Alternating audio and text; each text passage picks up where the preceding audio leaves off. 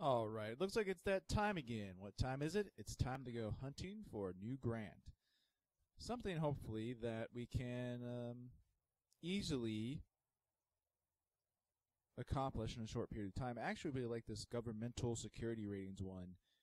$15,000 advance, 15,000 completion bonus. That's pretty sweet, not too hard to do. We'll just need to probably do some bureaucracy research. So let's grab that, give ourselves some extra money, and go on over to bureaucracy and see what we need to do to complete that. So we need dogs, and we need an armory. I believe that's pretty much it, though. Once we get those things, we should be able to build armory and get some armed guards in here, get some dogs in here, and we'll get another cool $15,000. That will be very nice. Go ahead and hit the fast forward button since things seem to be going pretty smoothly. 31 out of 52, so we got plenty of capacity. Who requires medical attention? How did I miss that? Let's have a look here. Oh yeah, I think that was something that happened just a little while ago, and he hasn't quite been healed yet because the doctors are lazy assholes. So not gonna worry about that too much. Gonna get this out of the way.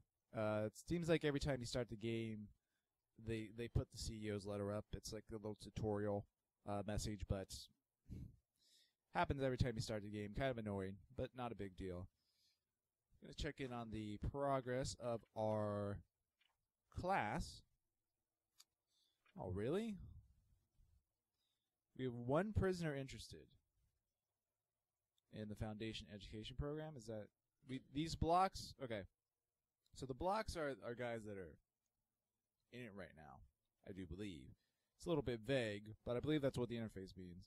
And the one interested is probably someone who's going to come in tomorrow. But still, I really wish we had more people who were doing this class. It's going to take quite a while to do this education reform grant, I believe. Which is unfortunate because it's another $20,000. But from my past experience with other games of Prison Architect, there's not a whole lot you can do about that. It usually takes a long time. We're going to take a look at my power station here. Yeah, we probably got enough. Probably got enough power for a while. It's not too bad. Something I think we might want to do while everyone is asleep, everyone is in their rooms, I think it might be time to do a shakedown. This is going to show us any of the prisoners who are misbehaving by building tunnels, anyone who's tried to, take something to shank someone else. They love the steel spoons. I have no idea why, but by far the most common item that's stolen in this game is the lowly spoon. It's not even used for digging. You might think maybe they would use it for digging, but no, actually. Maybe that is what they use it for. I know when they have a tunnel built, you see a little like garden trowel symbol. But I've never really understood if that was the tunnels were done by spoons or if there was some sort of garden thing that they're getting a hold of or what have you. But so far, actually, it looks like these guys don't have anything too crazy. I'm surprised not to see any tunnels at all so far, and we're already about halfway through our shakedown. We did get some narcotics. Well, okay, medicine, in quotes. Did get some booze, but no tunnels. So these are actually some surprisingly well-behaved prisoners, I hesitate to say.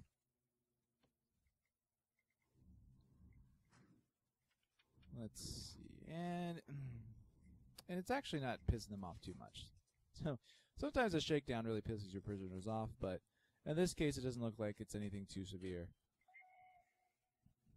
So that's good news that we don't have any prisoners who are misbehaving too badly, trying to escape at the moment. Why has this guy not been attended to? Doctor! They're just not going to do it by themselves, I guess. So I was in the doctor over there to make sure Jack Rowe doesn't slowly bleed out from his injuries, although I'm not sure why I would be too concerned if he did. You know, this game really makes you an asshole. It really does. You just, you know, which I think is kind of the point. But yes, you definitely find yourself not really giving too much of a shit about your prisoners. Like these guys. These guys, they're all in solitary. They can't sleep in there, apparently. Can't sleep on the floor, I guess. But I don't really give a shit. I mean, they were being assholes, so whatever. You know, they made their bed, now they can lie in it. So it looks like our armory is almost done, which means we should probably think about where we're going to put it. And it just so happens that we do have an empty room in the minimum security area. So I'm thinking that's a pretty good place to put an armory.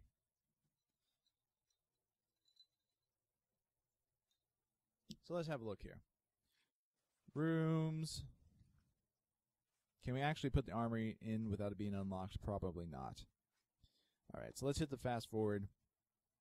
Let's wait a couple seconds here for our armory to get unlocked. And while we're doing that, we can actually put in some of the things we're going to need. We are going to need some dog crates. What direction is like out on these? That way, I assume. Because you need those for your dog handlers. It limits how many dog handlers you can have. We're going to need some guard lockers because that limits how many armed guards you can have. Although, actually, we don't really need that many. We're just doing this for the money. And, okay, so we got our lockers. We got our dog kennels.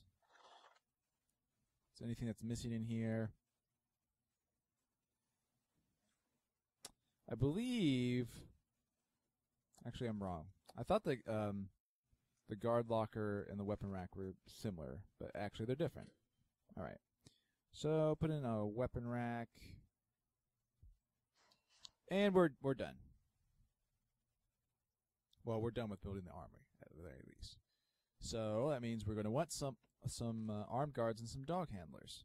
Now the dog handlers, generally, you're going to use those to sort of patrol your exterior area, and at least that's what I use them for. And in my experience, they're actually kind of buggy at the moment, so you know they might not actually work all that well.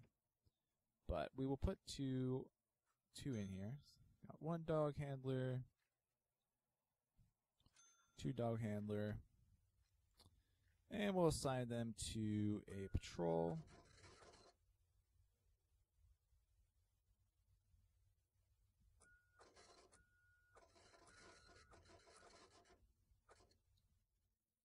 Alright, so we got that taken care of.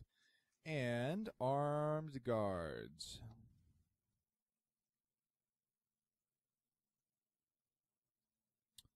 We will put one here and one here and put them on a armed patrol.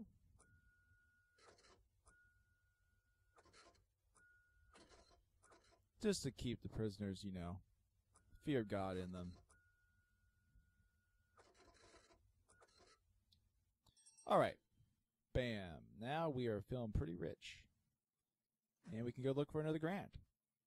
I don't think, though, I think this is, we're getting to the point where the easy grants are just about gone.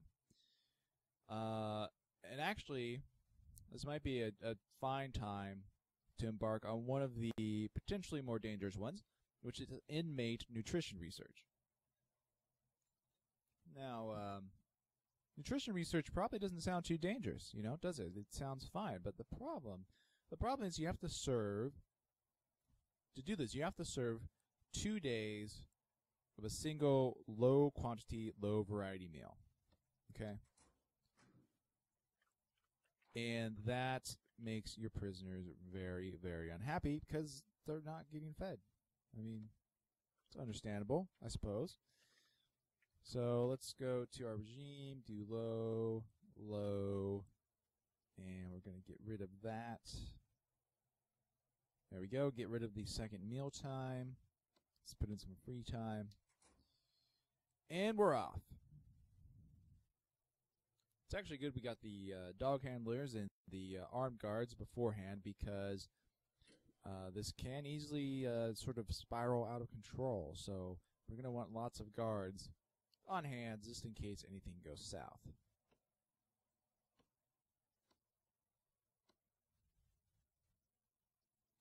All right, looks like we got a new batch of prisoners. We got Cook gone rogue. Thought the apocalypse was happening when he was caught during the 2014 zombie walk in Vancouver, BC.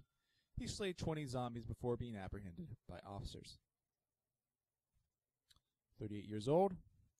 And apparently, although he did slay 20 zombies, I assume being people, he only actually got convicted of armed robbery, so I assume he stole the sword.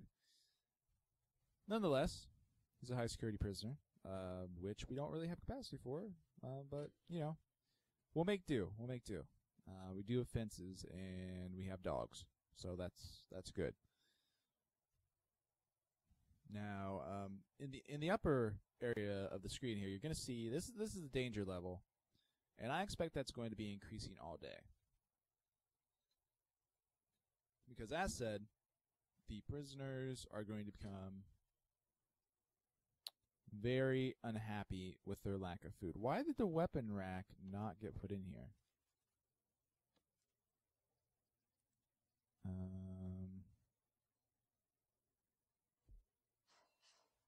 I don't know. Because it was in the wall? That's weird. Not sure how that happened. That is the weapon rack, and it got put in the wall somehow. Well, yeah, I hope that the prisoner can't, like, actually, grab those weapons. Well, whatever the case, we're going to... Oh my god, that guy's a mutant. He's, like, going through all the walls. Oh, that's crazy. Okay. Yeah, I'm gonna hope that they don't have access to that. But maybe just in case, go send a guard over here. Look around. See what's going on.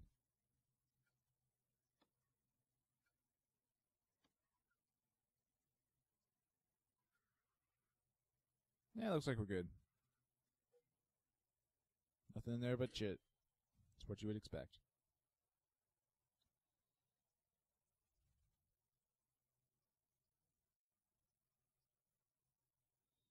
Alright, so let's take a look at our canteen here. Now our prisoners are getting their only meal of the day. Low quantity, low variety, shitty stuff. And as you can see, the danger level is still low, but it's starting to increase. But if we go over at our needs, you can see food is getting in the red a little bit, and you know that's the issue, because they're not going to get fed again for another 24 hours. So all these other red bars are reasonably going to expected to go down soon, but the other ones aren't. The food one is not. What is this teacher doing over here? That's it's a little odd. Go to your classroom. One thing I think I'm going to add a few more of is phone booths, because they looked like they were getting a little pissed off about the lack of family contact. So that should help them out in that regard.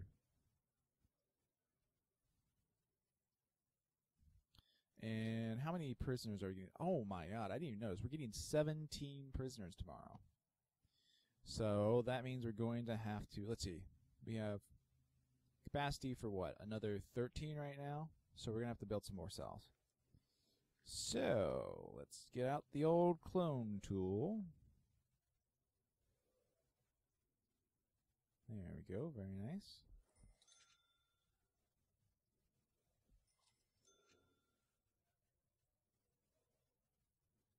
So that's 4 more. That'll give us enough capacity for the next day. So that should be fine. Need to put in some pipes. Oh, that's very convenient. The pipe's already there. I bet I planned that out earlier, didn't I? Yes, very clever. Alright. So we should be good on prisoner capacity once that's built. I am curious why these guys are in the holding cell. Is there, oh yeah, medium security only? I should probably get rid of that. No, don't Don't do that. Okay. Yeah, that's probably why they're in the holding cell. Because technically, since I have medium security only in that listed in that part of the prison, there probably wasn't enough cells for the high sec guys, who we have quite a few of. That also makes me think we might want to consider embarking on a higher security area of the prison.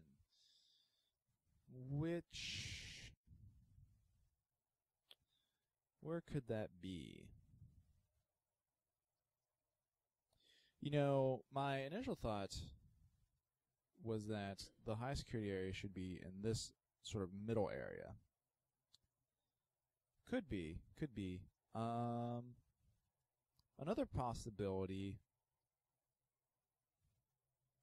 is to think about converting this wing to high security. Reason why I think that might be a good idea is because of the lake, which effectively acts as sort of an extra barrier. And so if we had extra walls on this side and over by the road, then that would make for a fairly secure section of the prison. Might be a little bit concerned about guys digging all the way over here eventually, but I think generally speaking, as long as we do shakedowns on a fairly regular basis, we should be able to detect any sort of escape attempt by tunnel. So yeah, I think I'm going to try and make this my high security area. And to do that, I want to make a few retrofits here. This staff door is fine, actually, if I can just demolish this wall. So I got fencing already here and here. And I think really the only thing I want, something I'm going to want to do in the moderately near future is put in CCTV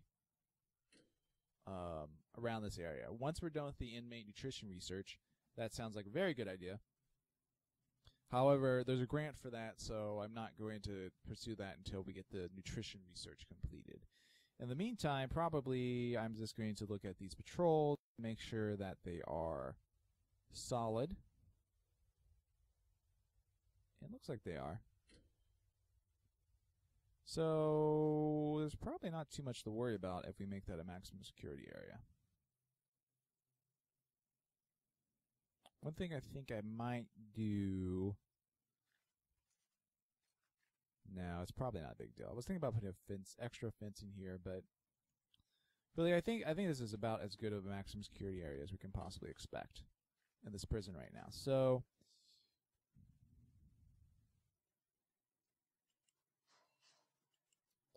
let's go ahead and get that marked. Max security only. So what is that, 16 cells? We got 16 cells there. We have 9 maximum security prisoners. So yeah, that should work out pretty well. It does mean we're going to have to put more prisoner capacity up here in order to handle all the medium security guys. So once again, let's break out that clone tool.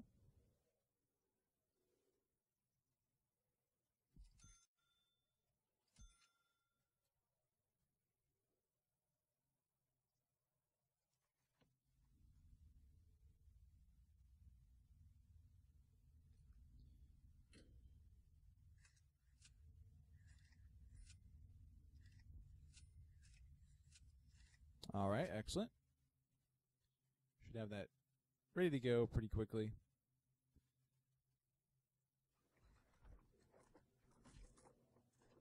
Oh, this guy. Look at this guy. He is not happy. Sean Mitchell. He's having a pissed off time right now.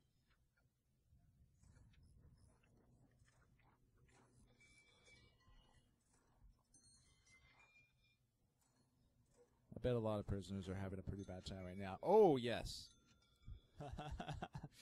So this is what happens when you do the inmate nutrition research. They get really mad, and as you can see, the danger level in my prison is now medium and increasing. I fully expect it to go to high. But there's not a whole lot to do about that. We just need to Maybe we should hire a few more guards. Just to try and keep things under control here. And one area where the fights like to break out when you have a situation like this is the canteen itself. So I think maybe I'll put a guy patrolling the canteen. And that way we'll always have eyes on that area. I've had situations where guards looked away from the canteen and they come back and, you know, 5 people are bloody on the floor. And that just will not do. Alright, here come our new prisoners. We got some more maximum security guys. So that puts our maximum security number to 17, which is a little bit beyond our current capacity. Oh shit. See, this is what I'm talking about.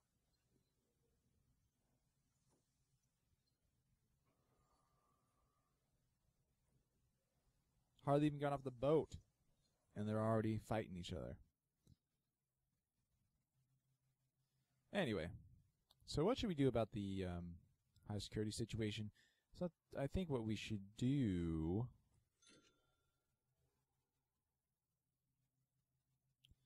is probably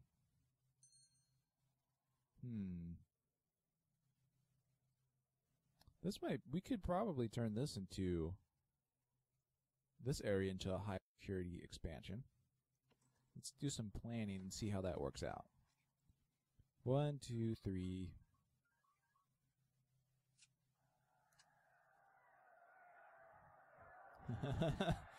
Oh my god.